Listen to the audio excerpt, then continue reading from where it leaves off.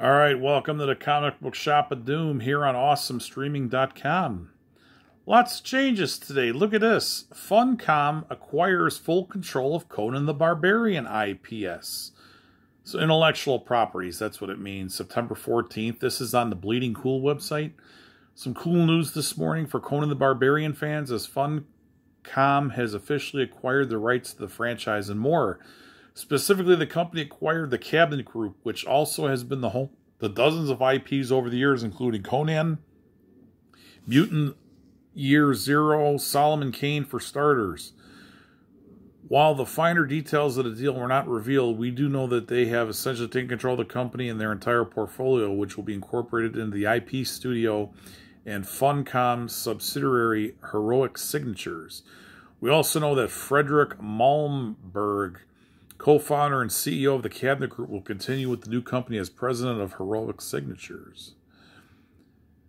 While our news is clearly covering the game side of things, which includes a new project in the works that they haven't revealed details of yet, this stretches far beyond gaming. Heroic Signatures will be carrying on the licensing deals with companies such as Penguin, Random House, Panini, Titan Books, Monolith, and Funcom.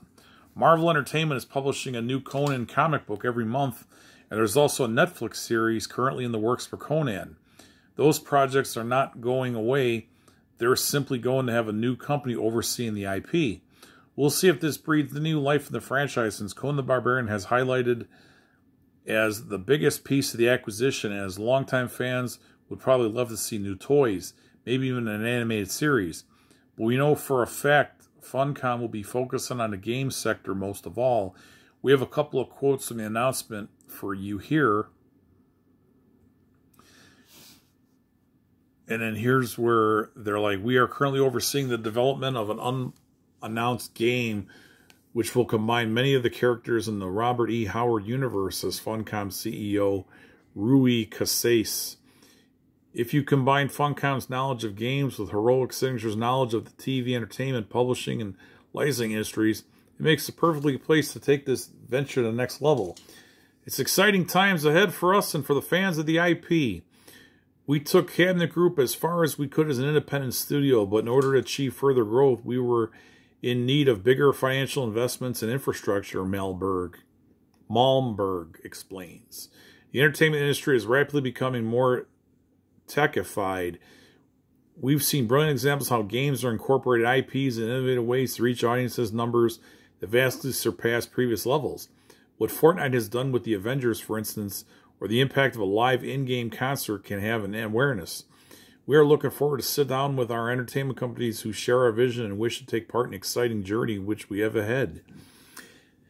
Yeah, and this is kind of a deal where I was thinking of, like, if somebody was going to start up a company, you could grab Conan before this happened. And you could build around him, and you have an instant universe if you wanted to do movies or TV or whatever.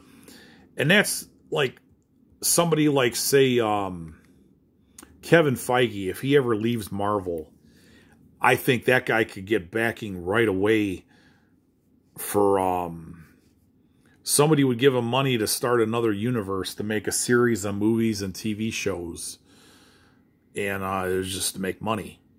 So you'd buy a character that isn't really with one of the big 2 or 3 companies, like you'd say, or like the Green Hornet. That was one that Jim Shooter wanted to buy back in the day, and build around him as he's like the main hero in this universe.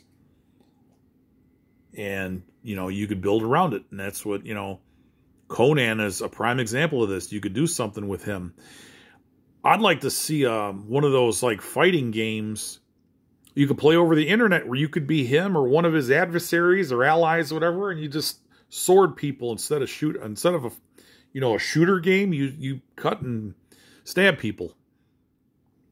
So I think that they're missing the boat on that. You could have all people around the world, especially Conan is big in Europe. I know that. So you can have Europe, United States, that make money. And then they wanted, they were going to have a property. They were going to do King Conan, the movie with Arnold Schwarzenegger a few years ago. And that never materialized, but, it would sell. So everybody have a good day.